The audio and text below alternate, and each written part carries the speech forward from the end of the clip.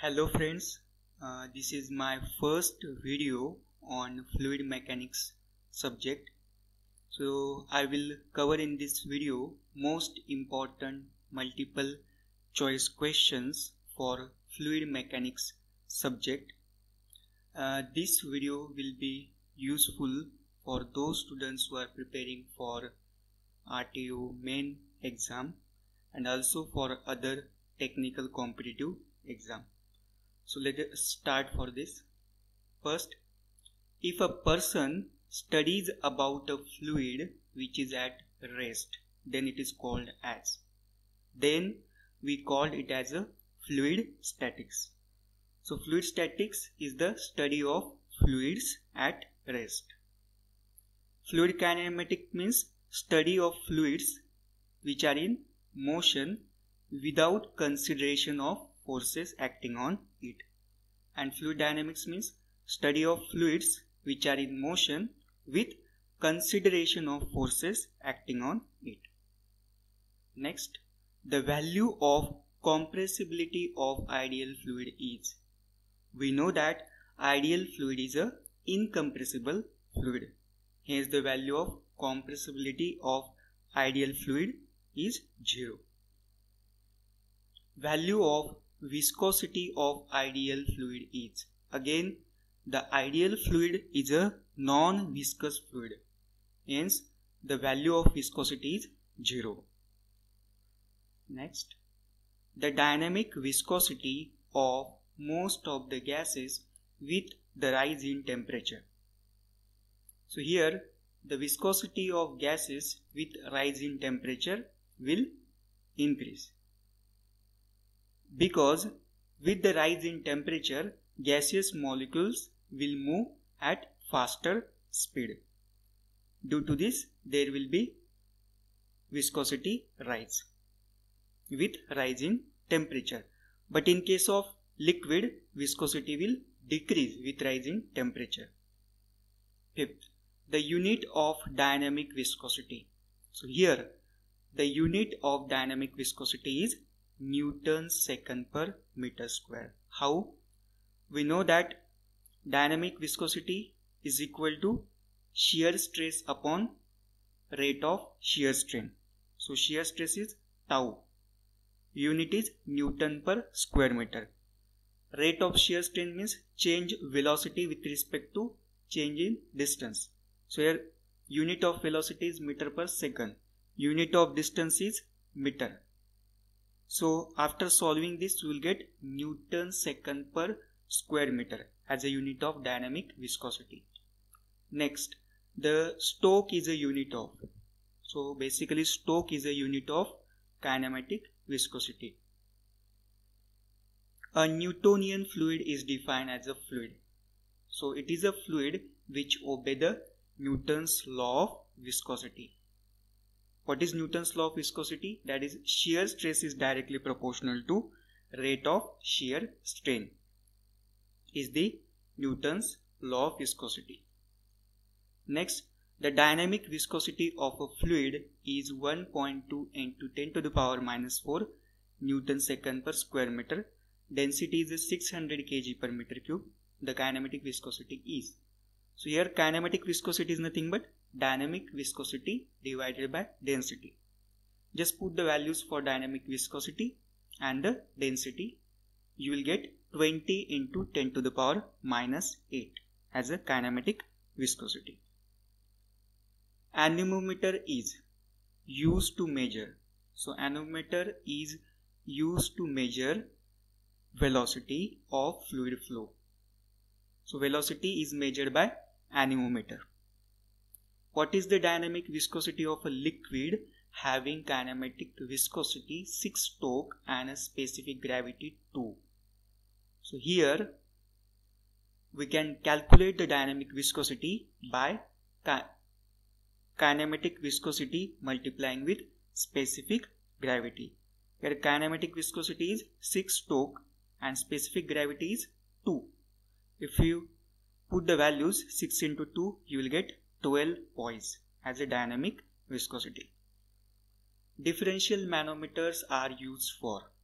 So here differential manometers are used to measure the pressure difference between the 2 points.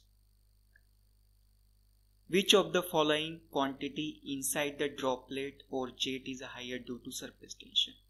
We know that surface tension is dependent on pressure. So here pressure will be higher in case of droplets or jet due to higher surface tension.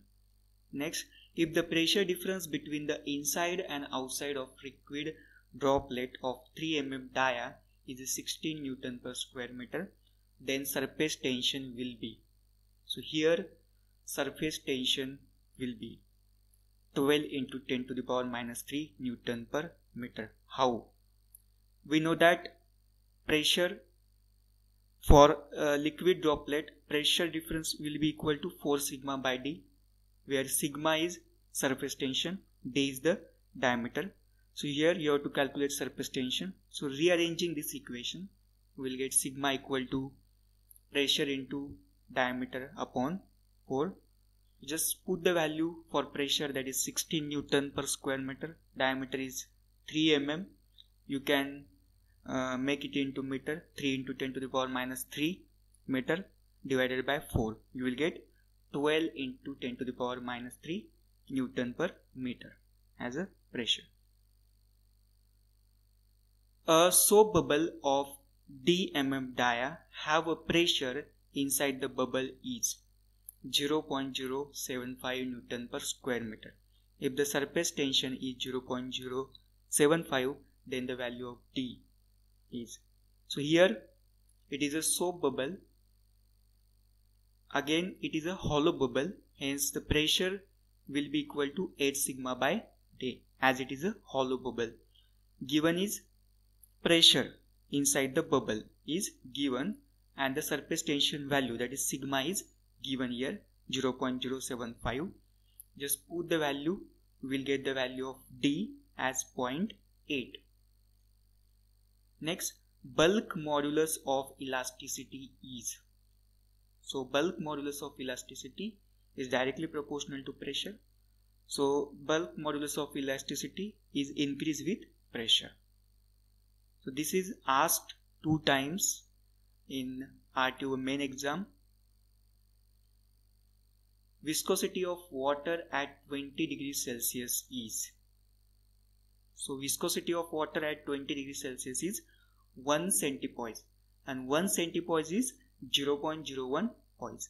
So here 0.01 poise can be written as 1 upon 100 poise. So remember, viscosity of water at 20 degrees Celsius is 1 upon 100 poise or 1 centipoise. Atmosphere pressure held in terms of water column is. So here atmosphere pressure held in terms of water column is 10.3 meter. How? We know that 1 atmosphere pressure is nothing but 1.013 bar. Pressure is nothing but rho g h. Density, acceleration due to gravity, and height. Height means water column height. Here density of water is 1000.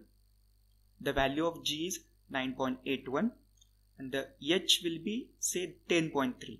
So after solving this, we will get 101.325 Pascal, which can be written as 1.013 bar. So for 1 atmospheric pressure, the water column height will be 10.3 meter. In a capillary tube, the weight of liquid rays is supported by. So in case of a capillary tube, the weight of the liquid rays is supported by vertical component of the surface tension. So it depends on the surface tension. Next, the capillary rise or fall of a liquid is given by. So here the answer is A. Actually this question was asked in RTO exam in 2013, and here 4 options are wrong. First option is correct if we take 4 sigma cos theta upon rho GD. So correct answer is H will be equal to 4 sigma cos theta upon rho GD. You need to remember this. Next, raindrops are spherical. because of. Now this is because of a phenomena of surface tension. They are spherical. They take a spherical shape because of surface tension phenomenon. Thank you for watching.